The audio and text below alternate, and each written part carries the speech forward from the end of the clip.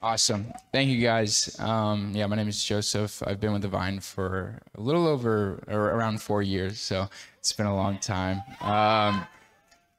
But yeah, the Lord has something for you guys tonight. I'm wearing my pastor shirt, my youth pastor shirt. What do you think? Oversized tee. It looks pretty cool. Okay, so tonight we're talking about hearing God for others. Another name for that is the gift of prophecy. And we're going to go into that tonight. The Lord's going to bless you all through a time of adoration. Hopefully through my talk. Hopefully the Holy Spirit is already moving, and He is moving right now. So we're just going to get into it. Next slide. So what is the gift of prophecy? The gift of prophecy is a charismatic gift given to us by the power of the Holy Spirit. It's given to us during our baptism, right? Through the power and the waters of baptism, we are also immersed in the gift of the Holy Spirit.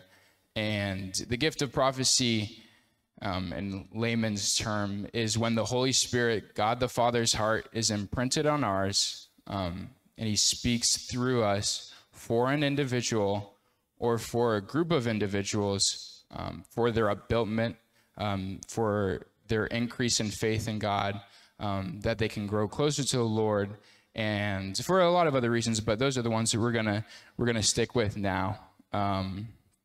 Yeah, and how do you go about delivering this, how you go about asking for a prophetic word for someone? So as Kara and how we do every week, we ask, come Holy Spirit. The Catechism talks about when we say that, we're inviting the Holy Spirit into our hearts, into our lives, into our minds, into our souls, and we're kind of weeding out ourselves, right?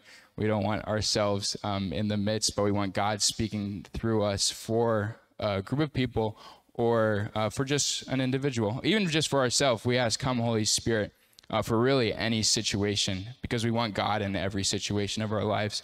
So that's just how we start. We say, come Holy Spirit. God, what are you speaking for this individual? God, what are you speaking for this group of individuals? And the Lord's words are spirit and life, right? Jesus says that, my words are spirit and life. That means it comes from the Holy Spirit. The Holy Spirit was given to us by God the Father, and that looks like the Father's heart. The Father's heart is love. The Father's heart is peace. The Father's heart is life. It's not confusion. It's not anxiety. It doesn't, cause disunity amongst a person. And they may, when you give a word to someone, they may have anxiety or a little bit of angst, but that may be something they're dealing with their relationship with God. And it's on us. It's on you guys to be obedient to the word that the Father has put into your heart for an individual or for a group of individuals. And but the Father's heart is imprinted on us. And when we're operating in the gift of prophetic, when we're hearing the voice of the Father for the people around us, it's always from his heart.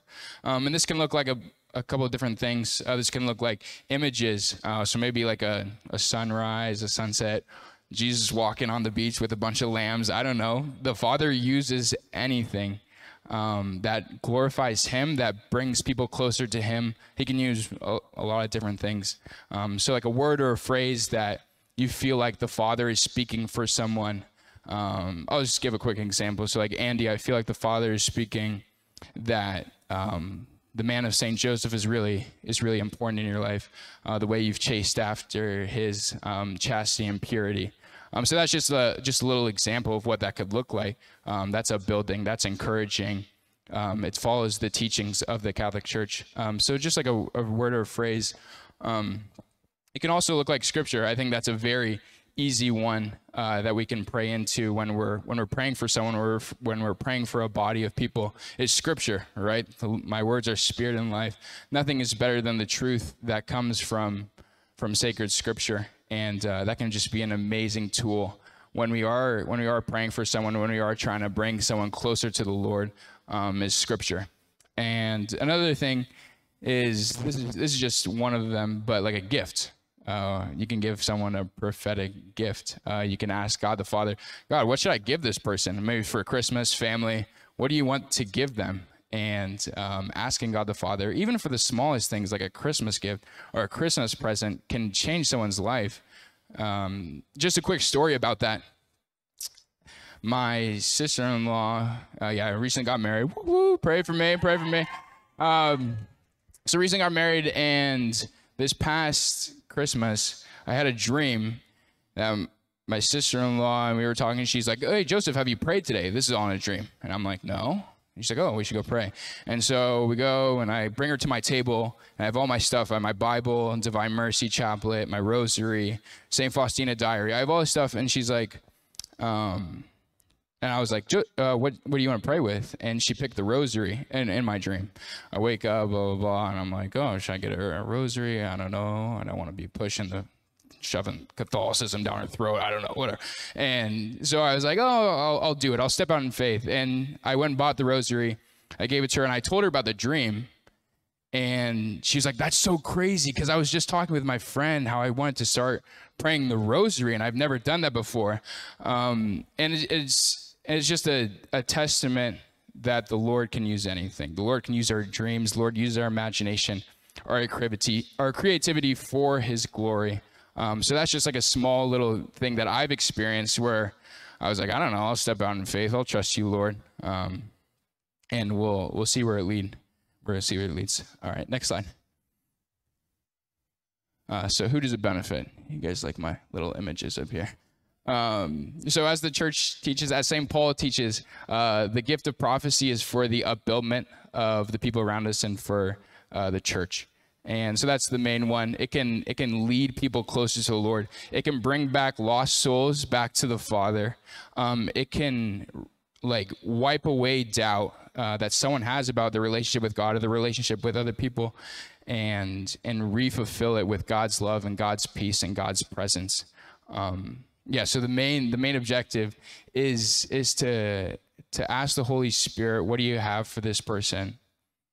And discern what that is with the Holy Spirit, and bring them closer to the Lord through the Holy Spirit's words. Another person, I don't know if benefit's the right word, but I would say gives glory to God. When we step out in faith, it says, God, I trust that your Holy Spirit is inside of me. I trust that you're working in me. I trust the graces of baptism. I trust the graces that you are pouring out to me constantly.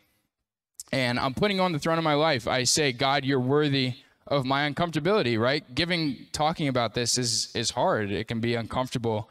Hey, God, what if I'm wrong? What if I'm wrong about this prophetic word? But it shows that you trust in the Lord, and it shows that you're willing to put your fear of man, fear of other people, fear of being wrong on the line for God. And that really honors God. That really glorifies him, because you care more about him and what he's doing and what he's spoken in your life than how you look to the people around you. So it glorifies God. Yay, that's awesome. And then it helps you out. I mean, it just strengthens your relationship with the Lord. When you step out in risk, when you step out in boldness, it just shows the Lord that you trust him. And it allows you to hear the Father's voice better. It allows you to know his voice. It allows you, just to get familiar with his voice, not only for other people, but for yourself as well. So, we'll go to the next one. So lies and questions you guys may have about this topic. I would say the first one, I think that I struggled with after I received, the Lord was like, I have to be perfect to operate in the charismatic gift of prophecy. Not only in the charismatic gift of prophecy, but all gifts. And to pray with people, I have to be perfect. And that's a lie. The Lord called sinners to preach his gospel and spread his message. He didn't call the perfect. He didn't call saints. There's no prerequisite that we have to operate within the charismatic gifts. They're gifts from the Lord. We didn't earn them. There's nothing we could do to earn them. He bestowed them upon us lovingly, and you don't have to be perfect. These gifts are for you. Not only the gift of prophecy, but all the charismatic gifts are for you. Another question one may have is, Joseph, what if I don't hear the Lord's voice myself? And when I was in high school, this would have been my question. Joseph, I don't even hear the Lord's voice for myself. How do you expect me to hear it for other people? And what I say to that is, the Lord sees you in that. He sees you in the midst, and he does want to speak to you. There will be a time of adoration tonight, and I just invite you all to earnestly and intentionally ask the Lord, Lord, I want to hear your voice.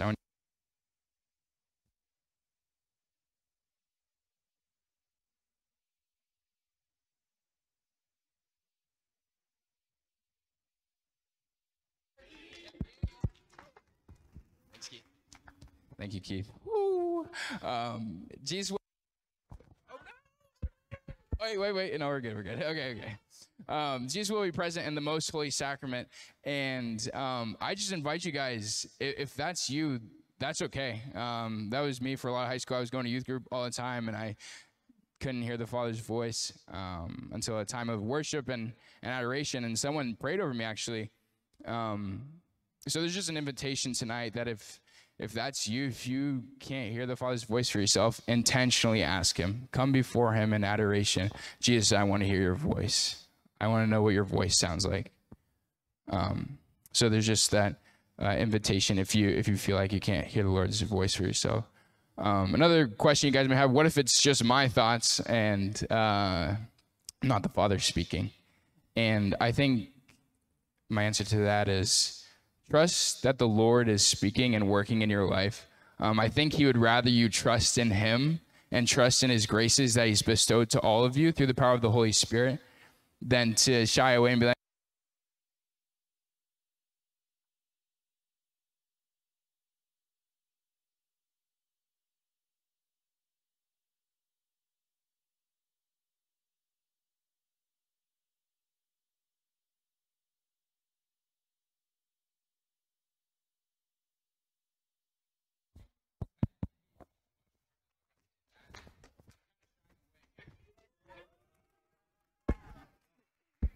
thanks, Keith. Yeah, I think the Lord delights that when we trust in him and we trust that he's speaking to us, then being like, I don't know if I should really give that word. And God uses our imagination. He uses our creativity. He uses our mind, our intellect, our memories, our experiences for his greater glory. And that's speaking in the prophetic. That's telling people about, that's operating through the Holy Spirit on behalf of God for another person. Yeah, he made us in his image and likeness. And that includes our mind, that includes our conscience. And that was a helpful tool for me, because that was one of my main questions is, how do I know it's just not Joseph rambling on in his mind? But God uses our creativity. God uses our knowledge of Scripture. We don't have to know the whole Bible in order to share a prophetic word. But he uses what he's given us already for his glory. Another question, why does God want to speak through me when he can just directly speak to this person? And sometimes in life, we get in a rut. Sometimes we're going through stuff, stress, anxiety, school, family stuff, whatever it may be. And through no fault to God's, we put God on the back burner. And maybe we don't go receive the sacraments. Or maybe we don't go to church. And we're just in a tough spot. It doesn't have to be that severe. And that's why we have community around us. So we have people on God's behalf speaking to us. I know, like, when I have a tough spot, when I'm in a tough situation, spiritually or just with life, I say, hey, I grab some of my closest brothers and I'm like, hey, I'm dealing with this. Can you pray about it? Or I tell my wife, hey, I'm dealing with this. Can you pray about it?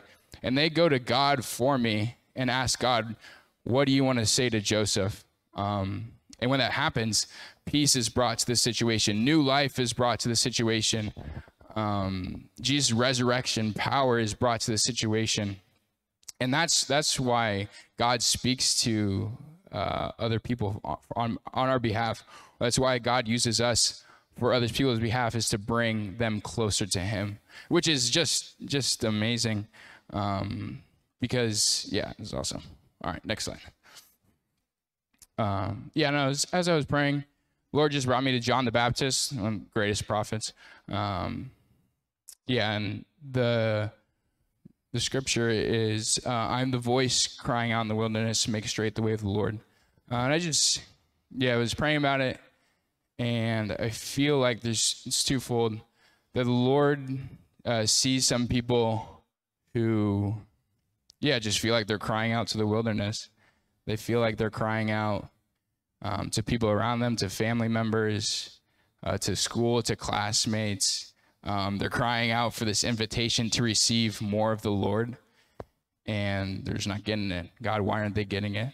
And the Lord sees you in that. And as we talked a little bit about last week, hope in God does not disappoint us. Hope in God, hope in the resurrection, hope in Jesus coming back again, that does not disappoint.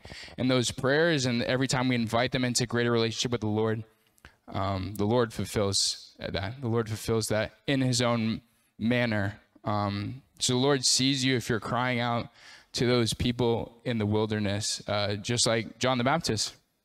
Another important thing that John the Baptist was amazing at is he got out of the way for the Lord. He stepped aside as Jesus was coming and said, "Behold the Lamb of God."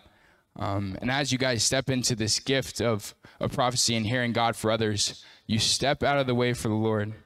You're calling upon the Holy Spirit, and you're showing a group of people or an individual the Lord, the Lamb of God, right? Just like John the Baptist. So that's just an encouragement as we step into it. It's not what they want to hear. It's not what John the Baptist wanted to preach. But he stepped out of the way for the Lord and preached repentance. He preached repent and believe in the good news. And maybe you're called to say that to some people. I don't know. But the Lord is calling you to speak something to the people around you, and to speak, "Behold the Lamb of God" to them. And then on the other half, this is where I was in high school, like I said, but you are like in the wilderness. You don't hear God's voice. You don't know what his voice sounds like. And just what I want to reiterate is that God wants to speak to you tonight. He wants you to know his voice. He wants you to be aware of what his voice sounds like. He wants you to be familiar with it. He wants you to get to know it very well. Just a couple of things of encouragement before we wrap up here is that when we're operating in this gift, God wants his sons and daughters back. And this is a beautiful gift that the Lord has given to us, that we are able to do that. We're able to do this out of love, right? Lord says, if you do all these things in my name and you don't have love, it is for nothing. So as we operate in this gift, it is not for our glory, but it is to bring other people closer to the Lord. It is to bring lost souls back to the Father. And when it's done out of love, it's done beautifully. It brings lost souls back. And this is, we're just gonna have a time of adoration, time of worship here in a little bit. So I just invite you guys, we're gonna make a little prayer. So if you just wanna close your eyes and, in the name of the Father, Son, Holy Spirit, amen. Come, Holy Spirit. Thank you, Lord Jesus, for this night. Thank you, Lord, for who you are and what you say about us. Thank you, Lord, for speaking over this room. Thank you for being here in our midst.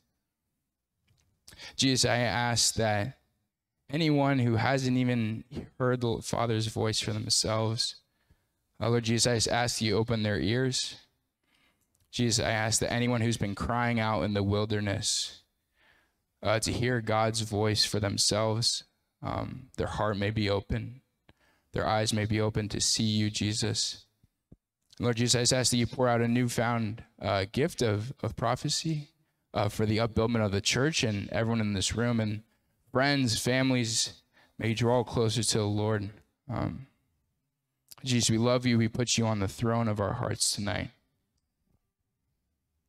We ask that you bless us in your most holy name. Amen.